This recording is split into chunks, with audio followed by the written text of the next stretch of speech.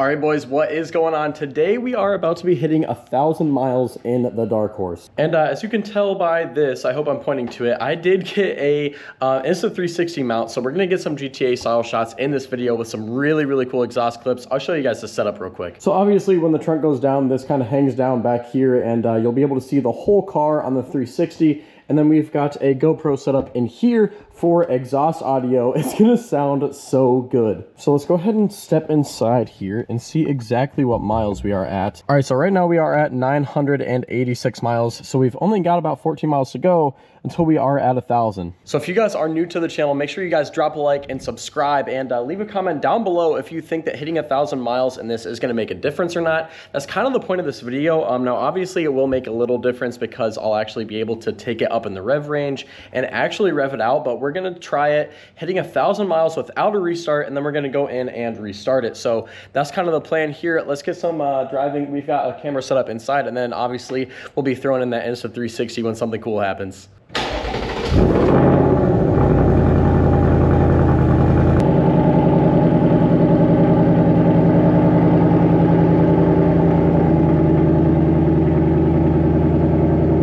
Well, there is a cop kind of back behind me a little bit, so we'll get a little bit of entry on a highway here, but nothing too crazy just because of that. And there's a semi truck in front of us, so, and here we go, some exhaust notes.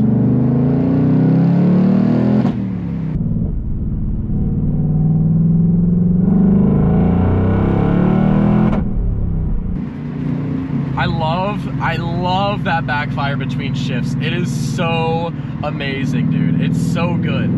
All right, so we are at 990 miles right now. Let's get a benchmark pull a little bit here and see what it feels like before 1,000, and then we'll see what it feels like at 1,000. So this is 4K RPMs, 54 miles an hour.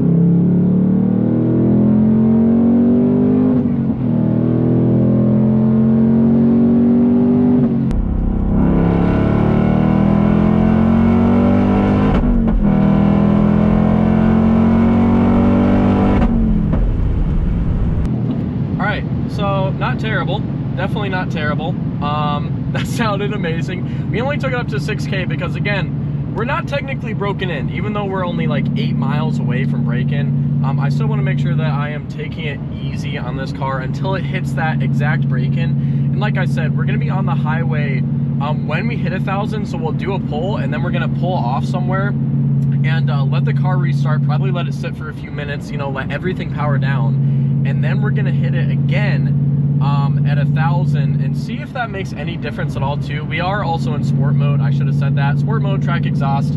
Honestly, it's kind of the most enjoyable way to drive the car on the road, I found. So that's kind of what we're rocking with right now. But let's get closer to 1,000 and I'll see you guys then. All right, so we are 1 mile away from 1,000 miles, and we're gonna give it the same exact pull.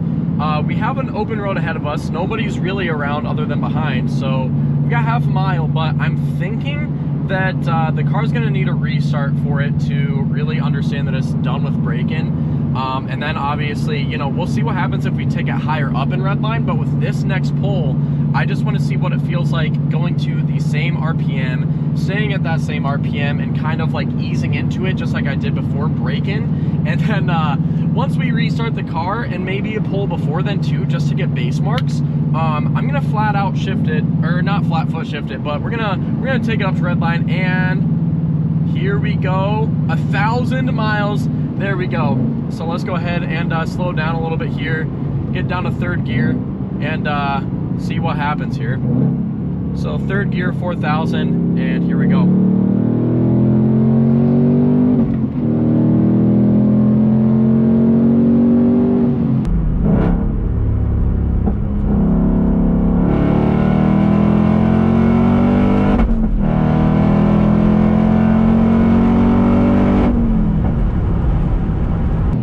Honestly, I think, honest opinion right there, I did the exact same thing that I did originally. It felt faster. It felt faster, especially in third gear, and I wasn't really flooring it. So let's see, maybe let's get another pull here and see what it feels like if we do floor it, because technically we are at 1,000 miles now, so there should be no need for us to really worry about anything like that. So let's get a floor here, see what it feels like.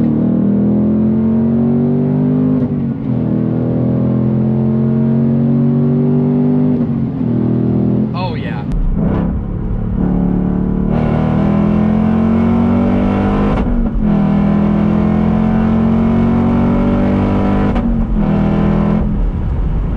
Dude, this Coyote, once it gets up to 5,500, oh my God, you can just, honestly, I've driven turbo cars, like, for the past few years. I had that 375 wheel horsepower WRX, and you can feel the turbo ramp up.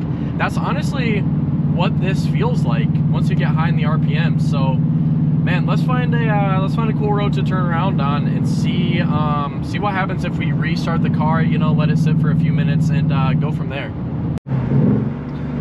All right, so we are about to be pulling off the highway and turning the car off, letting it completely restart.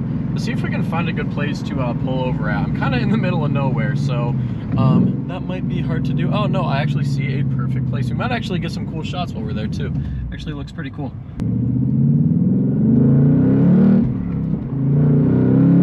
Now I can hit it a little bit in first gear and not feel bad. This does look like a little bit of gravelly, so we're not gonna pull in there.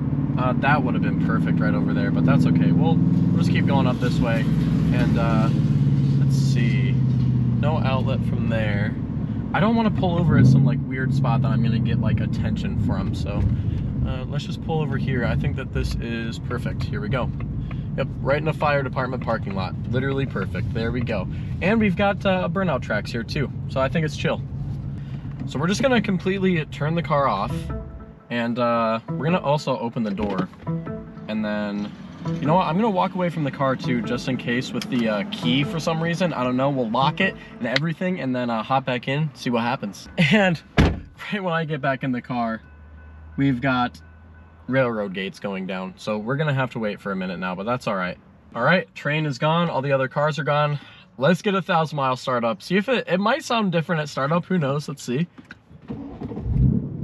Sounds pretty normal. All right, so we are at 1,005.6 exactly on the dot. So we're gonna put this thing in sport mode.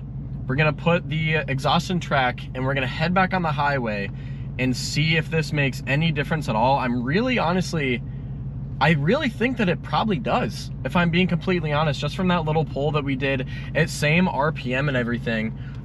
Third gear felt a lot peppier, which means that it was holding back power. So I didn't feel that that ramp up at 5,500 until after 1,000 miles. So I really honestly think that there might be some sort of official break-in on these at 1,000. I mean, they did release that news article or whatever they released, the update for the owner's manual that says 1,000 miles. So we're gonna see. We are definitely gonna see. Oh, but now we can just have fun in this car and not worry, dude. It's so awesome. I love it. This is what I bought this car for. I should never have any worries about just having fun in this car. Oh my gosh, I am I am so hyped right now. Let's get this should sound cool. Oh yeah. All right. Let's get on the highway here. Oh my gosh. If you guys can't tell, I am hyped right now. Entry.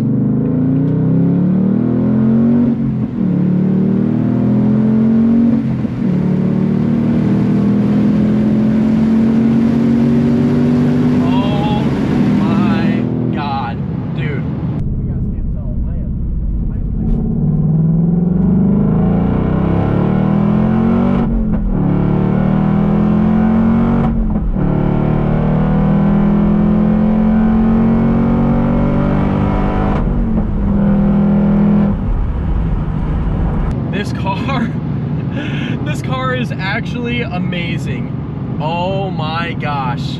Wow.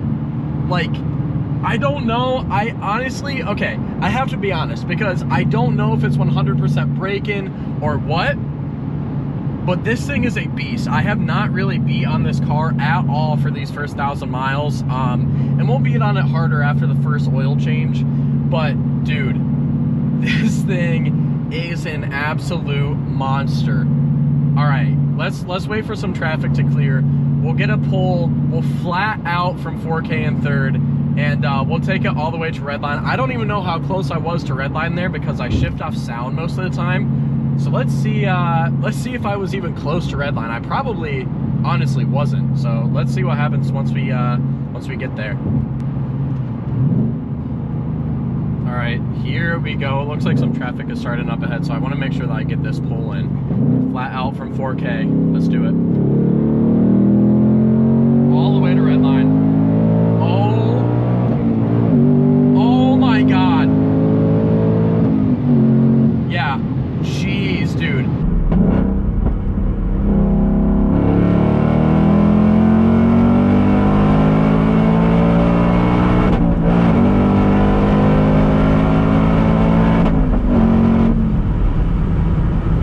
This thing, oh my God.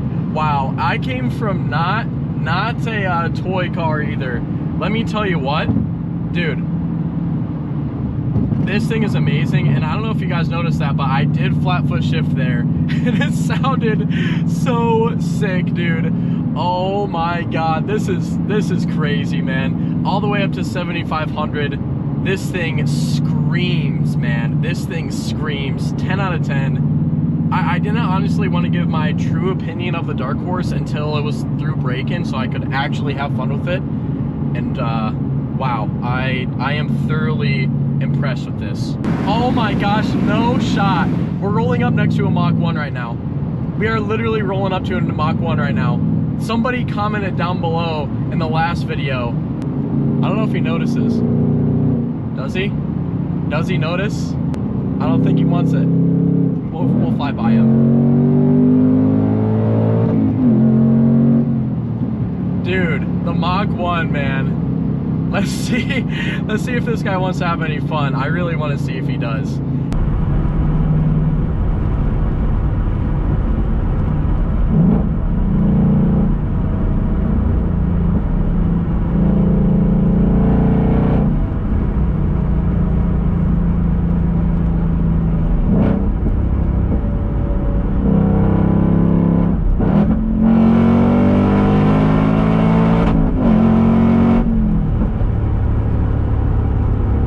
This is like the comparable car to this other than the GT 350 because the Mach 1 also has some upgraded internals compared to just the regular GT. So let's see. Let's see. Oh.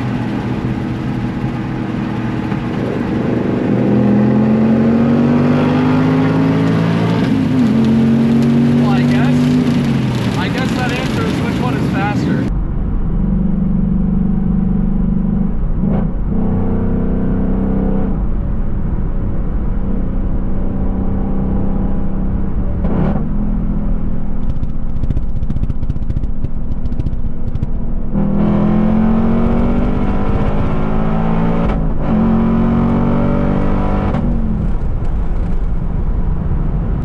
The jump, and obviously he's an older dude, so he's not having too much fun, but that's sweet, man. A Mach 1, that is one of the most comparable cars that people are saying to the Dark Horse, and man, let me just say again, I love being able to beat on this thing. That is amazing. I can't believe that we ran into a Mach 1 when I'm running this new camera setup. Literally knew everything on the camera setup.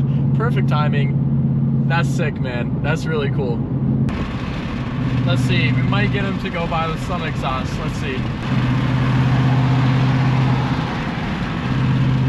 Dude, that is so cool. That's sick, man. That makes me so happy to see.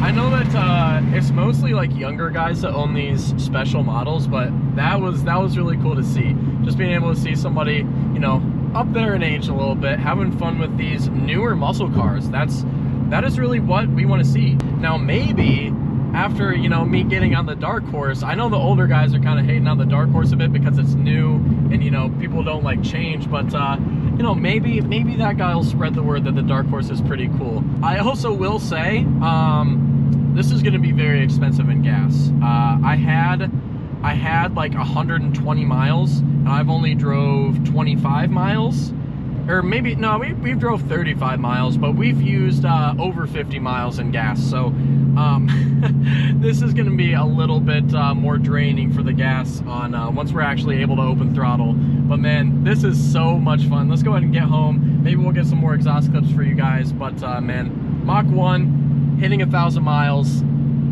it's a good day. But honestly, final thoughts as we get off of the highway here. 10 out of 10. I definitely think that there is an official break-in, and I think that you don't have to restart the car, because just that ramp up that I felt from 5,500 once we got up to 1,000 miles, we did not have that ramp up. We did not have that ramp up before we were at 1,000. So we're gonna go ahead and sign this video off saying 10 out of 10 on the Dark Horse. Cool dude in the Mach 1. I think he was with his wife too. That's super cool to see. But we'll get one pass underneath this highway and call it a video. So if you guys liked it, make sure you guys drop a like, subscribe, and yeah, we will see you guys in the next one.